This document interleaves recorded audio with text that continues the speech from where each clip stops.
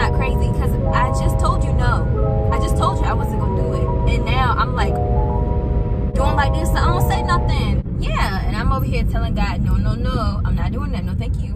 It was making things worse. Like I told him no, and it made stuff worse.